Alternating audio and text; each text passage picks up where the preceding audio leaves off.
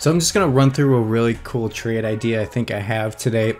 It's something that maybe you shouldn't necessarily jump into right away, but it's something definitely to watch. So especially as the market is starting to turn down, or at least that's what I think could happen.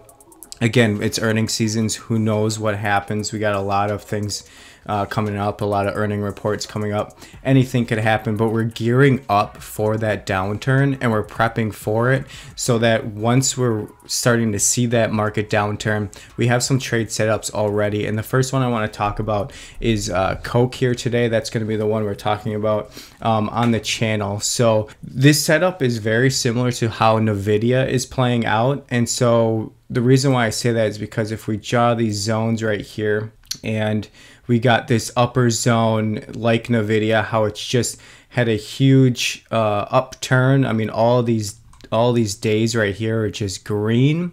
And then we also, if I just move over, and we have this lower zone right here. And so we're kind of range bound right here. And whenever we're range bound like that, what you want to do is you want to look for the low points and the high points of the zone, and you want to trade off of them while comparing it to the overall market, right? So as the market's going down, we're starting to see these trades, these tickers that are in the high points of their zone. We're starting to see them start to correct a little bit. So this is Coke right now. It's very similar, like I said, to NVIDIA, which just had a huge time to run.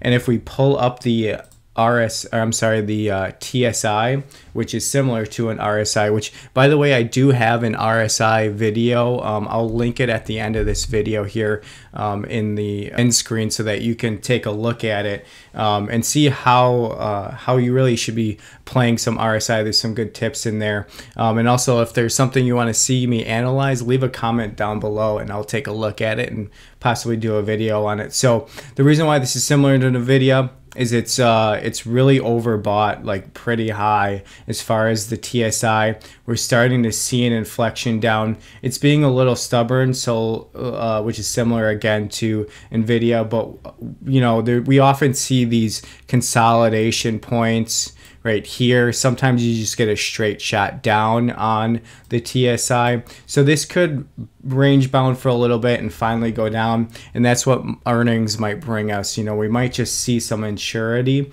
We might see some of the big players, some of the big institutions just sitting on the sidelines waiting for earnings to clear, and then either, you know, going long or going into some shorts and just bringing the market back down. So as far as Coke is concerned, we're not completely in the clear on the TSI. That could mean, you know, sit on the sidelines and wait a little bit.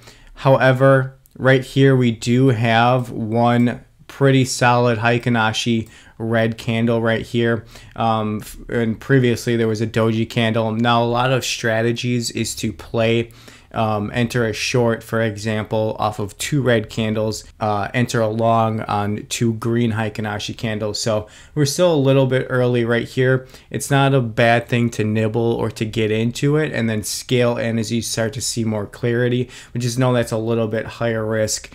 So as far as the Heikin-Ashi candles, we're very close to opening a short there, or what our indications are telling us is to go short. And the TSI is starting to see the inflection. Now, just because of how high this TSI is and how overbought it is a little safe to get in. You know, it's justifiable, I guess, but I wouldn't say this is necessarily an objectively clear short quite yet. And you know, this could range bound and it could do something what the market did previously, and I'll go to that in a second, where it does something like this, where it comes up once again and even maybe go to a higher high before it starts to go down, and then maybe a little corrections, natural ebb and flow on the way down, and we could hit this moving average here. This moving average is probably going up until where it meets and then go back down like that. So, you know, if you're willing to hang on to it, you know, it's something you could get into and then scale in right up over here.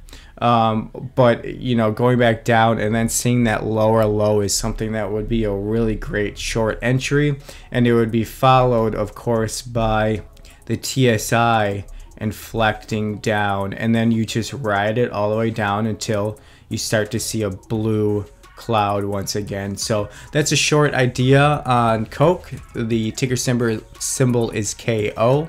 If you like this content, you want to see more, hit the like button, subscribe, hit the notification bell so you can see all of my latest comments. I really appreciate it. We're reaching very close to 300 subscribers. I appreciate all of the subscribers, and we'll see you next time. Thank you.